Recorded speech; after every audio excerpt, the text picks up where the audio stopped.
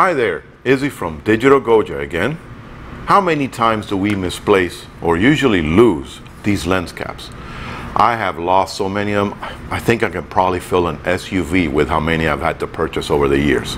Well, believe it or not, there is an answer so that we don't have to keep buying these things over and over again. This one happens to be a center pinch lens cap in the 52mm diameter. Now remember, it comes in different itinerations, but you have to make sure that you get the correct one for the diameter thread of your lens. And the beauty of it is it comes with a leash built in, so this way it's always attached to your camera. Let's take a look and see how easy it is to work with this.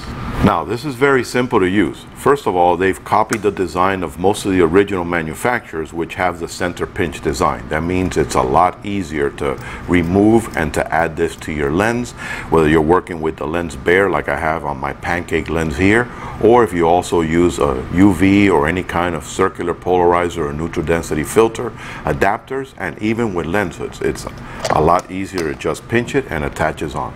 But the best part of it is here is the fact that it comes with the leash. Now of course this is made out of high impact plastic, so it is going to give you some protection in case you do bang it. But the best part is you're not going to have to keep replacing these over and over. Notice how simple it is to attach this. It already comes with the leash attached to the lens cap.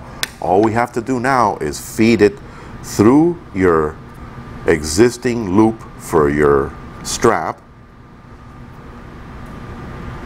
Feeds right through. Pull it down. Now of course you could do this even if you have a strap on this, or you could feed it through your strap itself also, and then feed it into itself. Voila, now it just hangs there. So when I pinch it on, it's doing its job. Let go, it just hangs right underneath. This is a permanent bond with your camera.